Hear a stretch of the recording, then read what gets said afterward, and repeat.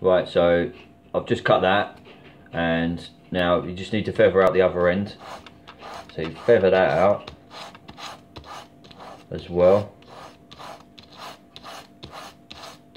I mean, you probably don't necessarily need to feather out the other end, but it just makes it easier once it then comes to wrapping the rest of it up. So because you know the top piece, you could probably sand that down after, but it just makes the process a little bit, it flows a bit better, to be honest. So just get that nicely feathered down like that. So you've got two ends that are feathered out. So next I'd whack that on there, and you just want to make sure that it is going to wrap straight as well.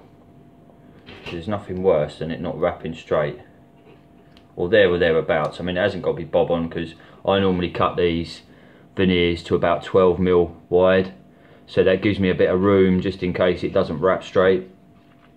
More often than not it doesn't, so it's just the way it goes. So then once you've done that, once you've got it straight, the masking tape does tend to hold it a little bit for you, so it doesn't spring out of your hand. So I just normally use some thin CA glue.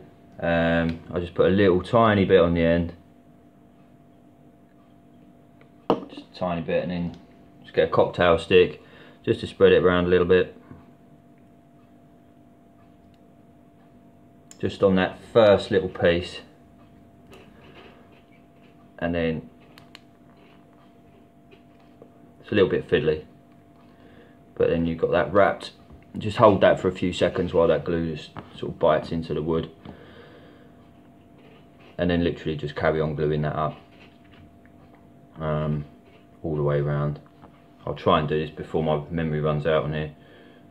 So there you go, look, it's stuck like that. So then what I normally do is just put another little piece of CA on there, cocktail stick, make sure it goes right the way back down as well, and then just ease that up the wood like that.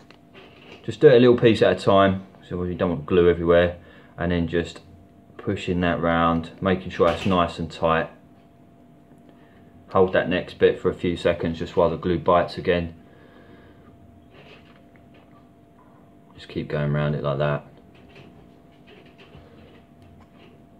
Sometimes you'll find that the glue doesn't sort of take sometimes, but you can just go back to it and just reapply. But that's why I use thin CA, just in case that happens. You start using medium and it's sort of, you end up getting a little bit of a sort of a gap in it and stuff like that. So I just take that all the way to the end like that,